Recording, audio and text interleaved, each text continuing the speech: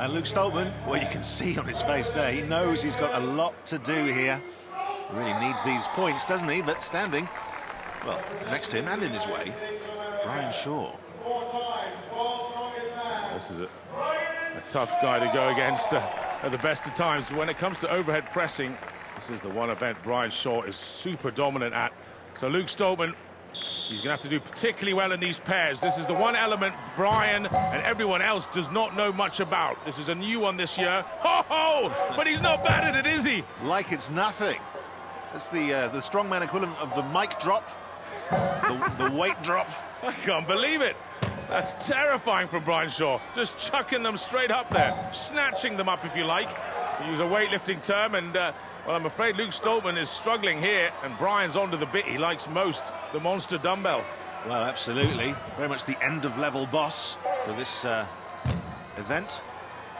It's most reps. It's a straight shootout once you get to this point. That's his second. Yes.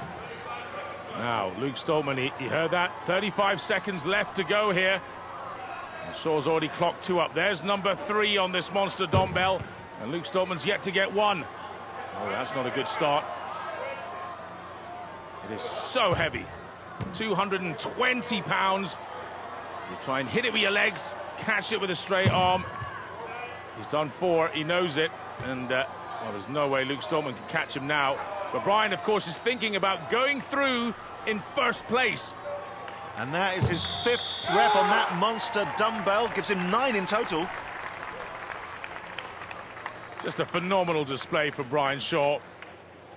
Well, it all comes down to what the next 2 men do as to whether Brian Shaw will be the leader of this group after 4 events and whether he'll go straight into that final. And I'm afraid that second place, just 4 reps in total for Luke Stoltman, will likely see him eliminated. He will not be in the stone-off, Danny. And Brian Shaw, with such a powerhouse performance, 9 reps. Well, 9 reps is going to be really hard to beat. How strong was he in the beginning? Look at that. Those 2 dumbbells just chucked up like they were nothing, and then he got onto the big boy and bossed the boss, Danny. Well, Martins Lissis, the 2019 champion, looking on. He's not able to compete this year due to an injury. And Eddie Hall had a chance to catch up with him a little earlier.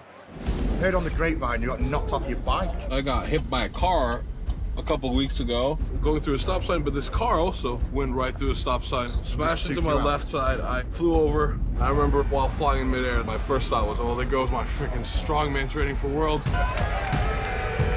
No broken bones. Got stitches on my left elbow. Really messed up my shoulder. Landed on my back. Micro fractures in the tailbone. I hope it doesn't mess with my man parts. First week I couldn't move it. Right there. That's all you got. We're in urgent care. We're moving stitches. Sounds like you're lucky to be alive, to be honest, mate. Oh yeah. Let's go. Of course I'm sad. Come on, Obi! That I can't be out there. I could have pushed myself to be ready, but it would significantly lower my longevity and I would never be able to get stronger than I was before. I don't want that. I want to go into the next World's Strongest Man knowing that I'm the best version of myself. I'm gonna win it next year. Well, the battle for first place between Shaw of the USA and the Brit Terry Hollands is fierce. Only one more event to decide who'll take the group and the automatic berth into the final. The continuation of the overhead press when we return to the SBD World's Strongest Man, presented by Rogue.